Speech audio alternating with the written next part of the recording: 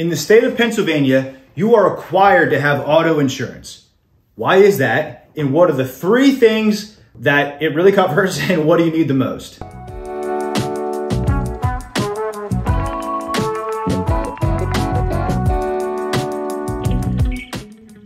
In the state of Pennsylvania, if you have a vehicle that you drive that is licensed, you need to carry automobile insurance, auto insurance, car insurance, whatever you want to call it, because as you're driving, there are some risks that you could hit, injure, damage something. State minimums in PA are $15,000 per person of liability, $30,000 of liability per accident or per occurrence, and $5,000 of property damage.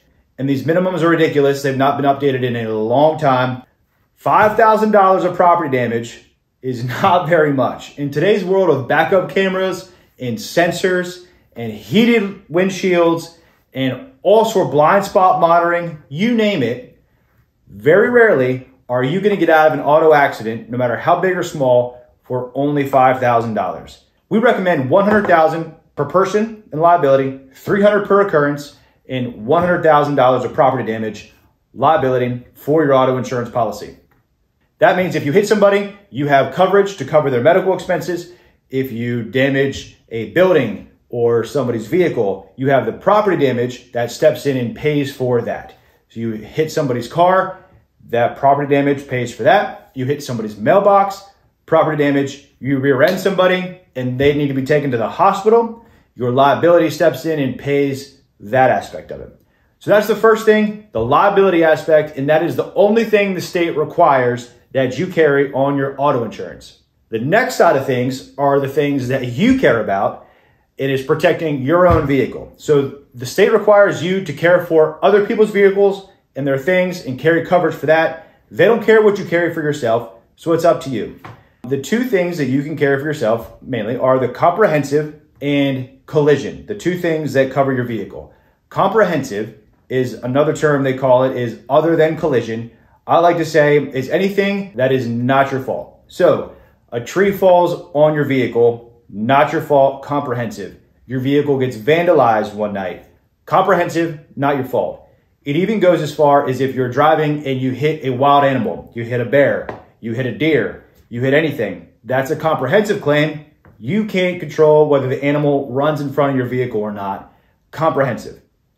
Comprehensive deductible, generally we recommend and keep those lower because they cover things like rocking your windshield, as we discussed. And a windshield costs maybe $300 to $500.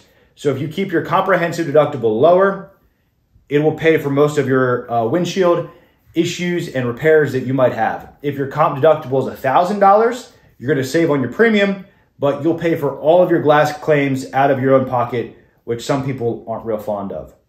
The second element is a collision coverage for your vehicle. Now that is you hitting anything. You hit a car, you hit a building, you hit a tree, you hit a telephone pole. All of that is collision, and those are generally a little more widespread and more common than comprehensive claims. And this is generally the more expensive one, and these coverages or these deductibles are a little higher because usually it's a little more damage. So we recommend anywhere from $500 to $1,000 of collision damage to help keep your premium a little lower.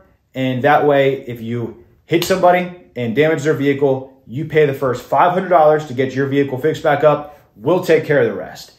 So say your whole front hood and bumper is all messed up from an accident. You pay the first $500 if that's your collision deductible, and then we will cover the rest for paint, for new parts, for labor, all that stuff to get your car fixed back up. So you as the customer have to have liability insurance and then can choose what you want on comprehensive or collision. So those are the three main elements of an auto insurance policy.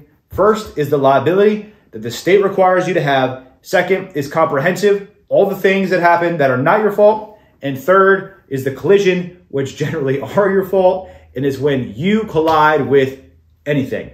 And so those are the three elements.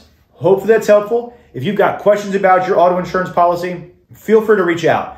We have agents here all day long that are happy to answer any questions. For free, take a look at your current insurance policy, give you some recommendations, even provide quotes. We're an independent insurance agency. which means we can get quotes from all different types of companies and provide them to you to make sure that you have the most competitive and best insurance policy possible for your vehicle. So check us out online, give us a call, and check out some more videos for some more tips.